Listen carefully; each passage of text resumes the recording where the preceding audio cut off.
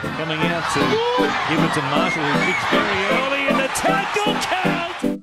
I remember during the training session, me and Benji decided that if we'll try a little kick over the top in the game, and it was something that we practiced during the week, but he said if it's on, it's on. And coming out to give it to Marshall, who kicks very early, and the tackle count!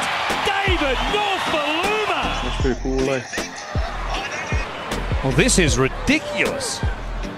Up above Tafua, who wasn't playing at him. Look at him fly through the air and put it down. That's crazy stuff.